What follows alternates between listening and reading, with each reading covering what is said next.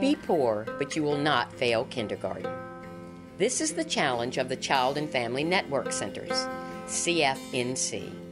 CFNC was founded by a group of mothers living in the Cameron Valley Housing Project in Alexandria, Virginia, when they were told that their 17 children would not be eligible to begin first grade because they had not succeeded in kindergarten. How was this possible? They realized that their children had not had the benefit of preschool, where they would have received both academic preparation and social skills development. Barbara Mason answered the ad to change the life of a child. And the mothers themselves hired me to start a school with them. So we all came together and we started this little tiny school, and the whole first year we had maybe 6 kids, and now we have about 200, so word spread over the years that what we were doing made a difference. And not only did we add children along the years, we also figured out that in order to really make the difference in the life of a child, we had to work with the families and strengthen families so that they could support their children's education. And so we've added, along with children, we've added services, family support service, English as a second language, health services, and anything else that will strengthen a family.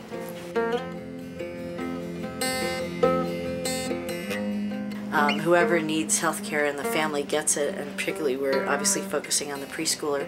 But if you don't support families in a holistic sense and see them as whole people in a whole community, then you're missing the boat. I try to ask them questions, or either they will come and tell me things about my son, about how he's doing. And ever since he started coming here, he's been doing a lot better. To really prepare those children for kindergarten, you have to have these children grow up in a stable environment. They need their parent supports in order to be able to get ready to learn.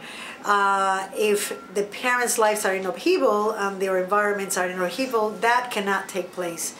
Today is Monday. In addition, a family literacy program and English as a second language classes have been instituted for parents.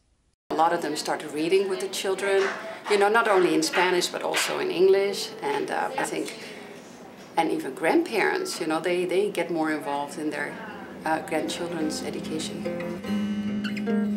And they are learning their numbers, they're learning colors, they're learning literacy skills in the context of play, while teachers are facilitating and enriching their learning by building vocabulary, by labeling what they're doing, putting words to the actions that they are performing during their playtime, which we call work time because play is children's work.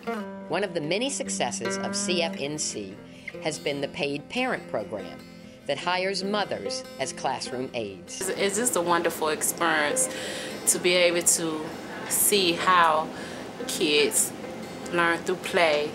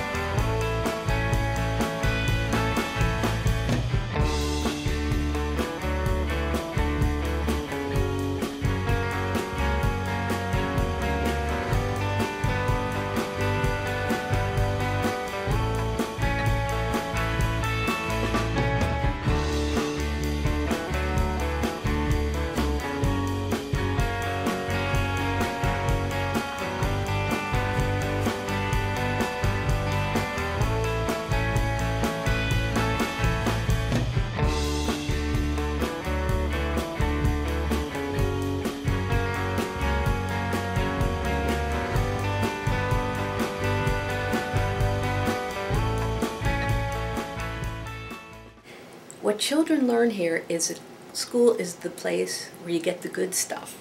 It has a positive impact for them.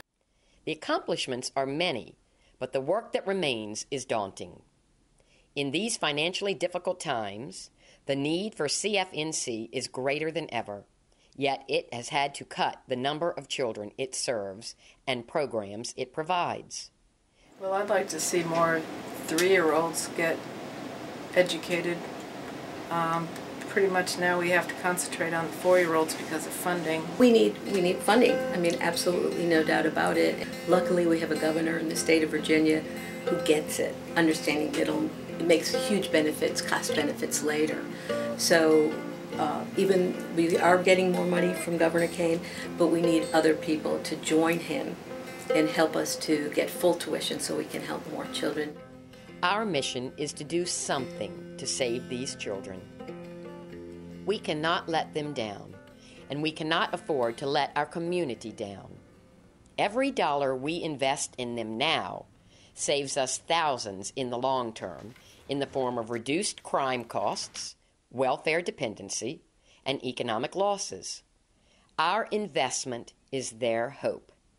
Please join us in extending a hand to these children who will desperately grab the hand of anybody kind enough to offer it.